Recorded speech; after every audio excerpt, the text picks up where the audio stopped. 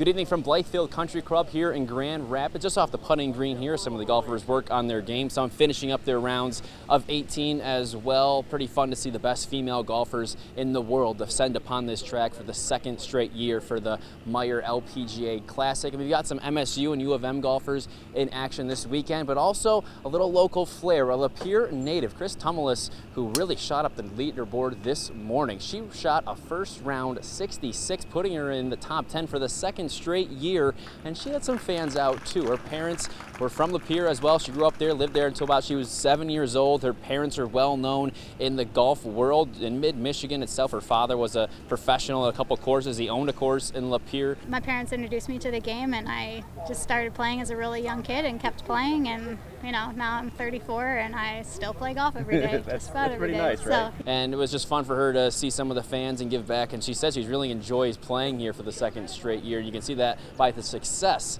on the leaderboard as well. To play in my home state, I haven't played a tournament here in a really, really long time. I played all my junior golf here, so I'm just thrilled to have people come out and that know my name or know that I'm from Michigan. A lot of people know my parents. I can't tell you how many people are like, "Oh, you're Walter and Carol's kid." I'm like, "Yeah, but I'm the one. You guys are here to watch me." But I play for them, and I'm really happy to hear people cheer and shout, "Go Michigan!"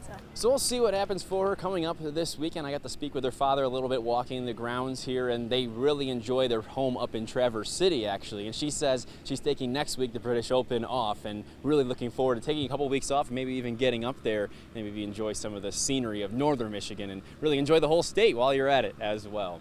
Reporting from Grand Rapids today, I'm Tom Eschen.